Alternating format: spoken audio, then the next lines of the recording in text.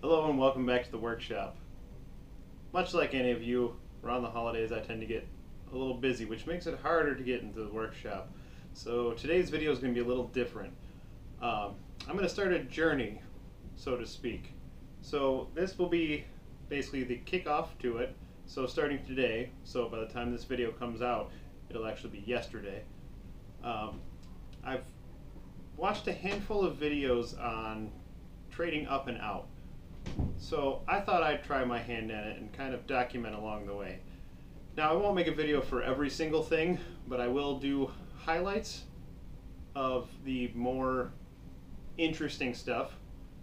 But to start this all off, I am going to offer up my Washburn Idol WI-64 in cherry.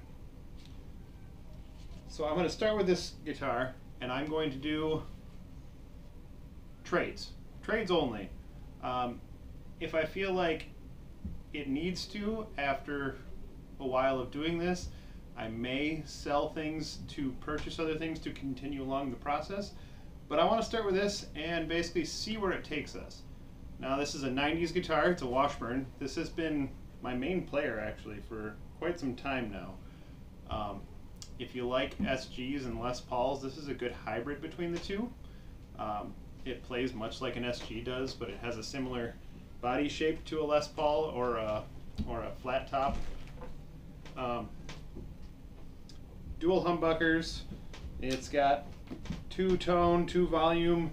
It's got the specific tone knobs here that Washburn had to make them sound similar to single coil pickups. It's got the buzz fighting system and Grover tuners.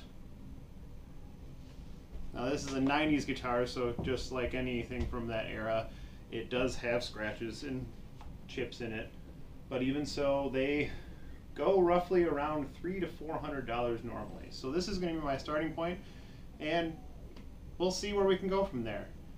If anybody in my area specifically is interested in it, reach out to me. Let me know what you've got. I'm specifically going to do instruments. Instruments, nothing else. I don't want to have people go, well, I've got a go-kart or a skateboard. I'm not interested in that. I just want instruments and instrument gear. So amps, pedals, guitars, basses, mandolins, you name it. Shoot me an offer. And with that, let's see where this takes us. We'll see you next week. Bye.